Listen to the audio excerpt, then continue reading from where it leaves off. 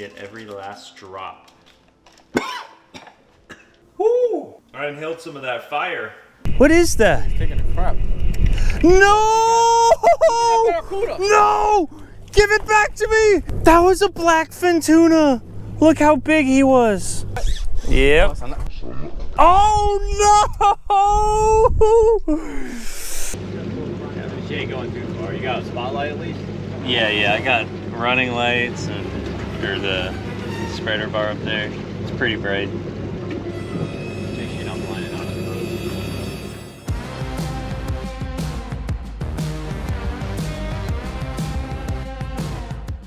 Good morning, everybody. We have a beautiful day here in Key Largo, and we're gonna do another day of revenge patch reef fishing. Got my buddy Joey coming, driving down from Miami. He's gonna be joining us. And right now, I am taking some fuel jugs. Gonna throw them in the back of the TRX because, of course, we need fuel. And damn, she's looking good. I got her detailed.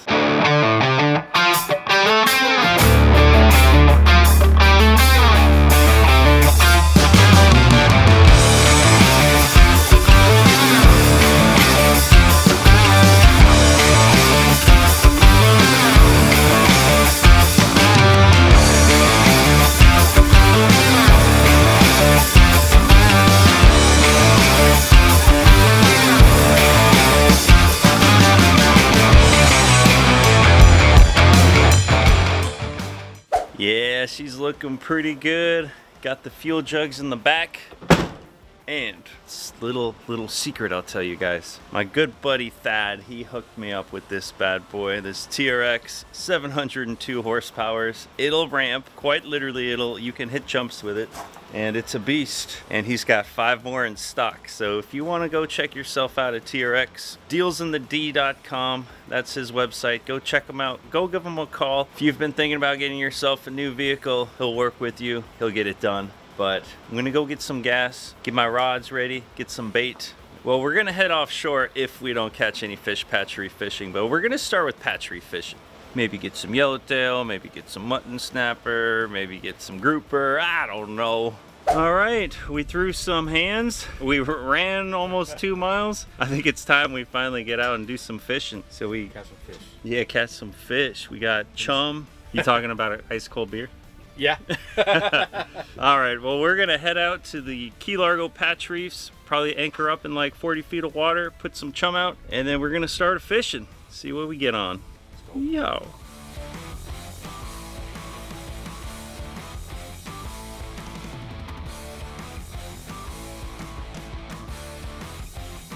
"56 feet of water, got some fish marking."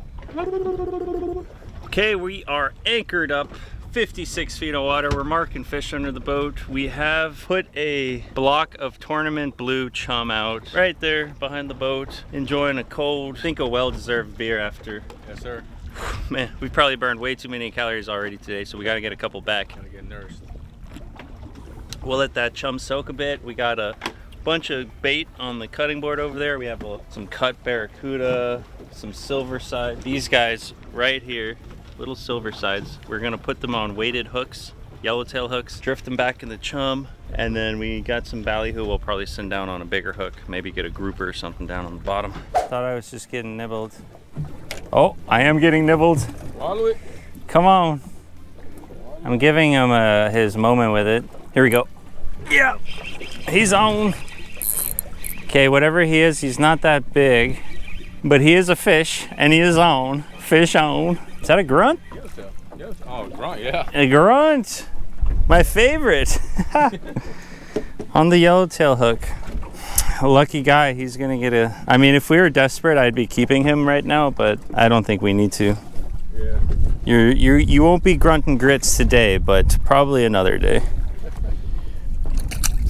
Oh, come on, buddy. I just squirted fish gut juice all over myself. All right, we got a little silver side on the yellowtail hook. Let's see what we can get down there. Maybe another grunt. Yeehaw. Nice, I like that we have a bottom rod out. Yep. That seems like a better one than the other one. Fish on.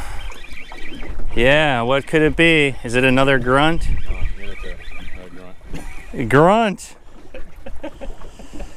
Well, I mean, at least there's something going on down there. We just have to catch all the grunts, and then we'll start catching the snapper. Grunty grunt. He went down like a rocket. He's on there, I feel him. He's about to make a deadly mistake.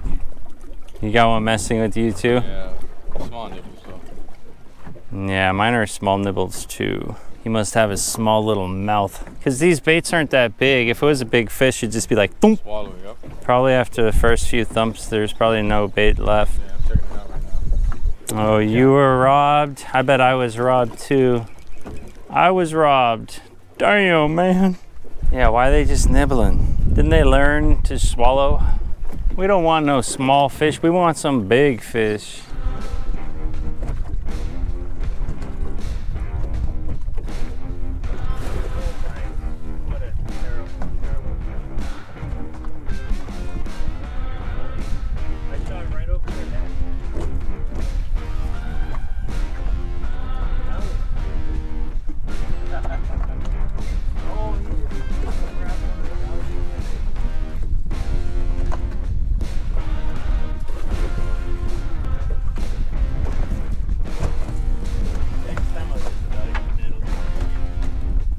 Live bait going down to the bottom. Fresh ballyhoo tail on the yellowtail hook. That, I think, is going to bring in the bacon. If it's biting the ballyhoo tail, it might be decent size. Yeah. Oh yeah. He's definitely a little bit stronger than the other ones. He's kind of coming straight up too, I think. Might be another grunt. Oh. It's a yellowtail! Woo! Yeah, that's a keeper, all right. And I got my bait back. Oh, and he pooped everywhere. Yummy. So we know there's yellowtail back there now. And nice ones too. That's a good size. That's a good 14-inch, right? Yeah, he's definitely a keeper. Oh! Nice! Fish on! You saw I just take it out of my hand? Yeah, that was a feisty one. Yellowtail. Oh! God. Oh man. This piece of crap. What is it like? What is it like? That's a good one for. That's a good video taping fish, at least. Yeah, if you get them in the sun and all those colors. Where's that sunlight at? Very nice fish. Woo! That's an acrobatic fish. Yeah. He's got them crazy old buck teeth on there. Oh yeah, look at the colors on that thing. Look at the tails and fins up here. This sucker was spicy, bro, because he just smashed it out of my hand. The bite's turning on though. Yep. All right. Gonna catch another eatable fish. Look at this. Oh. That right there is a beautiful yellowtail snapper. Can you tell why they're called yellowtails? I was getting nibbled again. Oh yeah, come on, come on. Am I on? Yeah, go. I am on. That's weird. That was a weird bite though. He's not even fighting. He's like just letting himself get dragged up. What is it a grouper? It's gotta be a grouper. Yeah, small little strawberry grouper. Yep. Yeah. Dude, on the tail. Yeah, and I even got my bait back. Again. Wonder how many fish I can catch on this one piece of bait. Already. Come on, buddy. Show the world how pretty you are. You know there's no size limit on them. We technically keep them. Oh, he didn't get hooked. He must be a tiny little bugger down there. Yeah. Where's the big fish? Come on. There we go. That's a bigger nibble. Oh, that's a good one. Oh, yeah. That's a better one. Oh. That's the one we're waiting for on the light rod. Damn it, why on the light rod? He's definitely got some weight to him. Yes! That's a net of fish, huh? It might be a net. I probably won't want to flick him in with this light leader. Ooh! Oh, he's strong. I wonder if he's a red grouper. Oh! Wait, was that your rod just fell over? Oh no. Hey, you did say it was going to be a 20-inch yellowtail on that little rod. It's going to be a fight for your life, dude. I love these light action fights, but they're also dangerous because if there's a big shark down there, yeah, watch it be like a 12-inch fish. Nah. Where's he going? Come back. Don't go into the rocks. I already have the drag a little tighter than I would like it to be. He's coming up now. Go. No! No! His will's been broken. That's, once you break his will, I just want to see the color. Then I'll be feeling real good. Okay, he's coming now. Yep. Oh, I see cut hands. What the hell is that? Oh no! World's biggest parrotfish. Okay, wow, what a beautiful fish though. Damn! Why couldn't he have been a red grouper? Or mutton. Yeah, anything. Man, that thing is big. That thing fought for real. Holy smokes. He's so blue, it's crazy. It's a beautiful fish, bro. Definitely don't want to get bit by him. Want to get your pliers? Oh yeah, some nice pliers. Oh, perfect. Need that or not? Grab this one. In the corner of the beak. Woo! You want to hold him up? Okay. Holy moly. What an absolutely beautiful fish though. It almost doesn't look real, the color he is. Probably get a lot of money for this fish for an aquarium or something. Yeah. All right, well. Stud. I guess release the, so we've caught a parrotfish, strawberry grouper, a grunt, a yellowtail. And a slippery dick mixed with a... Oh, yeah. Well, you'd think we were having an awesome day if you thought how many species we've murdered. Oh, you got a big fish on. Oh, what is that? Bro? He might be trying to go in the rocks. Oh, did he go in the rocks? I think that's what it That was a big grouper. Bro. That was a big grouper. No. Oh no. Yeah, maybe you can get him out of there. Can't stop him with this rod, bro. Damn it. That was good on this one. Yeah, of course the grouper has to eat the yellowtail rod. He probably looked at it and he's like, I got this. Oh my god. He told his girl down there, he's like, watch this. Hold my beer and watch this. I'm gonna grab this guy's rod. Oh, and those yellowtail were going buck wild down there. I saw that. I saw it. And that looked like a decent, like those all, oh, I see him down there. Okay, they're still down there. That's good. Can't believe he went right into that rock. I tried stopping him, but it was not gonna happen with that one. Oh, I think a yellowtail just grabbed mine. Maybe not. Or he stole my bait. Yeah, he stole my bait. There they are again. Yeah. What'd you have on your hook when he bit? Freaking silverside. A silverside? Yeah, damn, and he just slurped it down. Just threw it out there, bro. Oh, he might be out or something. Oh, broke off. Yeah. Yeah. Well, at least we know what's on. Oh, I broke off the braid. I bet there's some serious grouper and muttons down there. I'm surprised we're not hooking into them.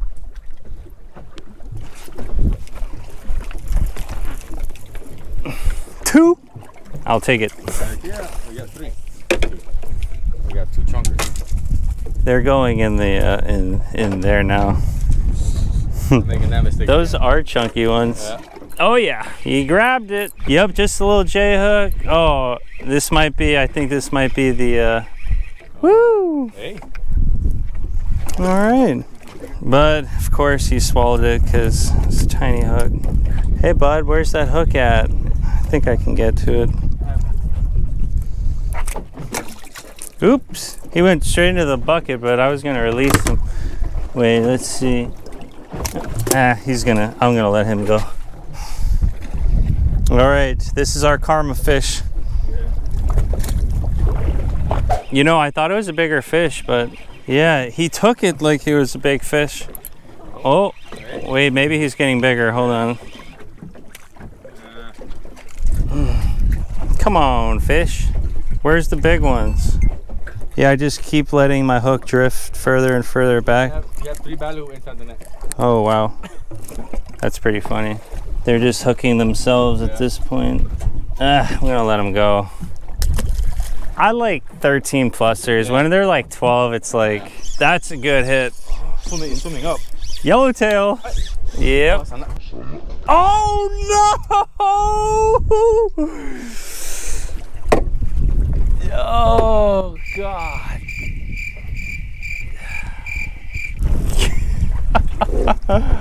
Damn, you're what broke? Just the, what pound leader you got on here? 20. No, 15. 15? Damn. That's crazy. Bro, I want a freaking car. And I wasn't even giving him that much pressure. Maybe. I saw him. He was right there. He was definitely the best one. Damn, the way he hit too. It was crazy. Yeah, he was a feisty one. At least we saw him. You know what he ate that time? Bonita strip. Bonita strip. Damn, I might need to put a bonita strip on. You got yourself a houndfish. He's a crazy one. Yeah.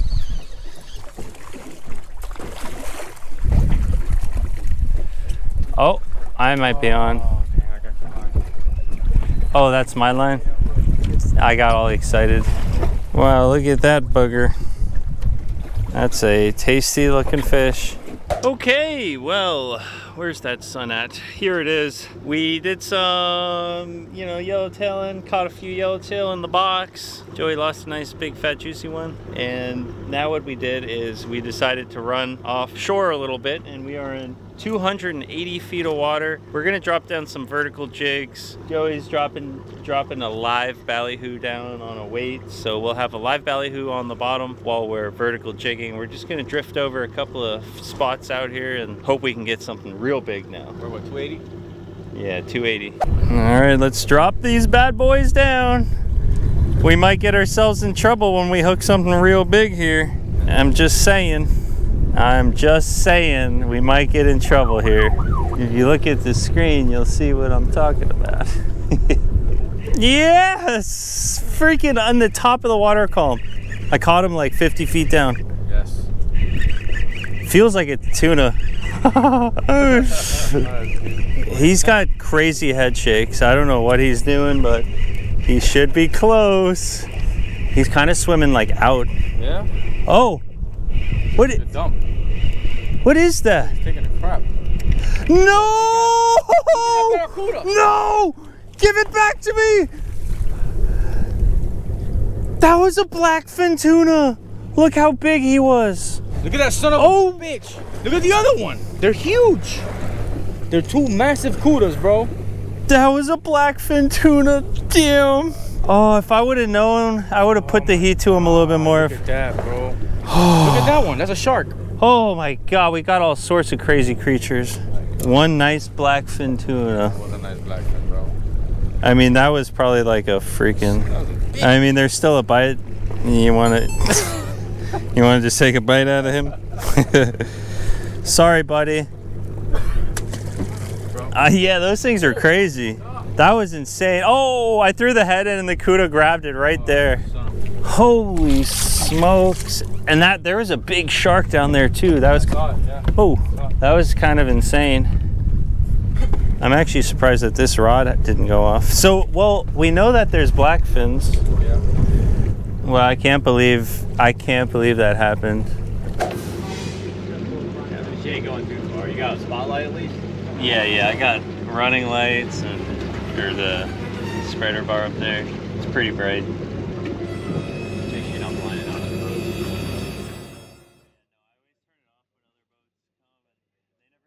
Do you have any questions about it? Well, yesterday was a lot of fun. A lot of work for 2 yellowtail, but we're about to cook those snapper up. And before we do that, I gotta say, got pulled over on the way in, and I'm interested what you guys think about me getting pulled over. I got a whole pile of papers and tickets. So it was like 7 o'clock when we started racing back in. I was trying to beat the sun because my front navigation lights, as you can see, they're missing. Wonder where they went. Well, what happened was when we threw the anchor in here, the anchor hit the wires and pulled out of the nav lights and broke them. Tragedy. Typical boat stuff. So I was trying to get in before dark, and of course we get pulled over like right as I'm coming in the channel. I'm like 2 minutes 2 or 3 minutes away from my dock, like right on the other side of those mangroves where that cut is. And of course they're like, oh, your navigation lights aren't working. I was like, I know. I was like, we can still, like, there's still a little bit of daytime. So I was like, I'm just trying to get home real quick. I was like, the stupid anchor broke the lights, and I was going to get them fixed later today. And they were like, okay, all right, cool. You catch any fish? And they were like being super cool with me. And I was like, oh yeah, they're in the front, you know, you can take a look at them if you want. He's like, okay, we're going to do safety inspection, of course. All good. You know, I pull out all my stuff. And then he asks me if I've ever been pulled over before. And I'm like, yeah, I get pulled over all the time. He's like, have you ever been pulled over with the wrap on your boat? I said, yeah, all the time. You know, I've had the wrap for years now. He was like, well, you know, you're not supposed to have your boat numbers on the tower of your boat. They're supposed to be on the side of your boat. And I was like, yeah, I know. But if you take a look at my wrap,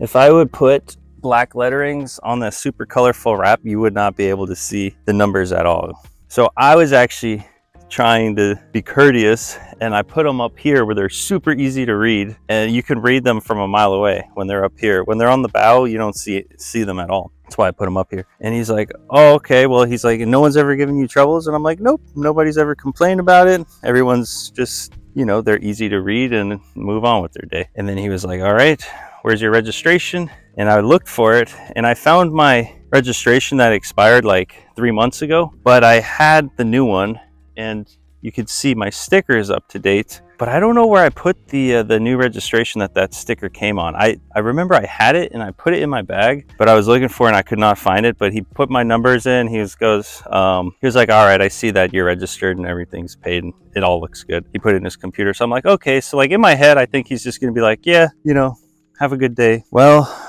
like 30 minutes go by, and he's like been typing all this stuff in his computer, and it's been taking a while. And in my head, I'm like, do I have like a warrant out for me or something? Like, why is this taking so long?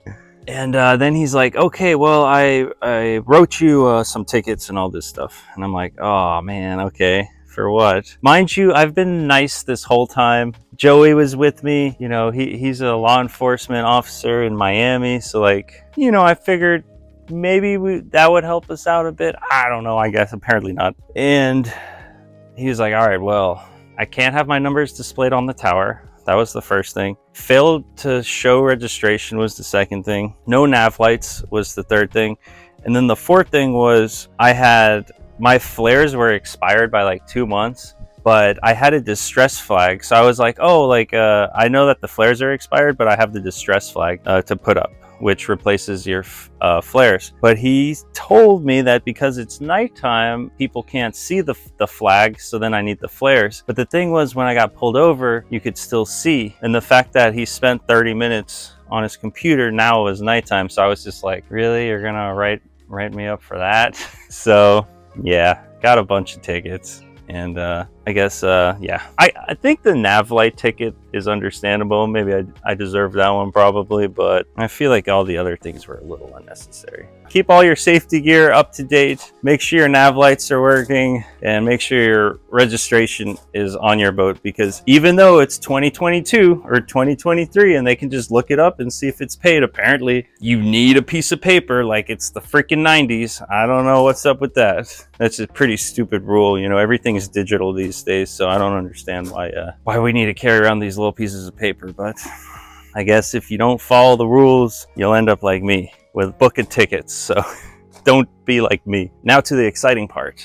I am going to go to the kitchen now, and we're gonna cook up them yellowtail snapper. All right, we're in the kitchen, and we have our 2 yellowtail snapper in the bucket. Thank you, Joey, for giving me both the yellowtail snapper. And how unfortunate that I caught a nice blackfin tuna, and right at the boat, the 2 big barracudas basically devoured him. And I finally got a rice cooker, and I have perfectly cooked sticky sushi rice. We would have been making sushi today, but instead I'm going to be doing something very not kosher. This is like almost my 3rd time in a row doing this. And I told myself I wasn't going to keep doing this, but I found a fireball ramen and it just looked so good. Fireball ramen noodles. And it's a bulking kind of day.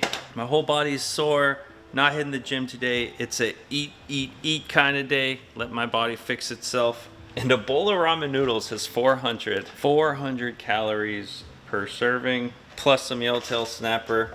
Let's go. All right, Mr. Yellowtail Snapper. I mean, he does look good. And we're gonna fillet them extremely simple, where we just make the cut,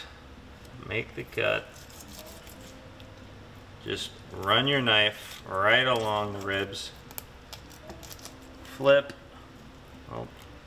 it, and just like that we are left with a nice piece of yellowtail snapper. Now there are some ribs on this, so we will cut the ribs out, cut a little bit of that bloodline out. Elliot, don't go eating my fish now, buddy. There's bones in there. Look at that, perfect. You know, we didn't lose any meat. It was a good cut, easy peasy. Easiest way ever to fillet a yellowtail snapper. We got our yellowtail snapper fillets. This is where the real magic happens. We got our Carolina Reaper, the Reaper South Florida Fishing Channel Fish and Game seasonings. Real spicy. If y'all ever tried this, you know that I just put an unholy amount of Reaper on here. And in this pan here, I got a little bit of butter. I'm gonna heat that up. We'll sizzle up the fillets. And while that's happening, we're gonna take our fire bowl, our ramen fire bowl, open it up about halfway like that. We take out the 2 packets, put both packets inside of it. Just some plain noodles in there. This is where the real juice is. The 2 packets, pour them in there, get every last drop. Woo! I inhaled some of that fire. I probably shouldn't have put so much Reaper on the fish. Whoo, baby. Okay, well, that is it right in there. Now we're gonna add water to the water line and throw it in the microwave. When you hear the sizzle, it's time to add the fish.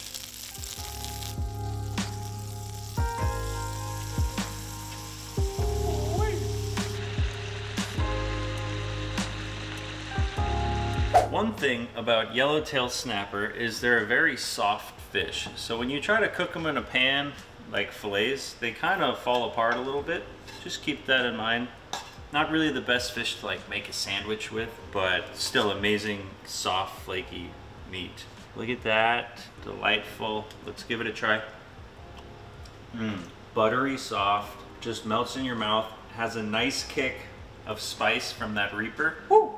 And it just all melts together with that butter. It's really kind of impossible to beat just some pan-seared yellowtail snapper with some butter and some good seasoning. But I need some calories, and that's where the ramen come in. We're living bachelor life here, boys and girls. Just open this bowl of ramen up. Woo! Hot! It's hot, hot, hot in there. And we're gonna want to mix it up nicely. Get that flavor properly saturated in those noodles. Microwaved it for 3 minutes. Let it sit for 1 minute. So easy to make ramen. That's why it is at the top of the charts for any bachelor life. And we are gonna pour in all of the yellowtail snapper. Some of y'all might be yelling at me right now through the screen. I don't blame you, honestly. Future me is probably gonna yell at me too, but we're gonna mix that up in there. Oh. Not gonna lie. It smells really good and it looks really good. A spicy ramen has always been at the top of the charts for me when like comfort food. Oh baby, look at how much fish is in that bite. Oh, it's trying to get away from me. There we go. Ton of fish, ton of noodles. Let's see how spicy the fire bowl really is.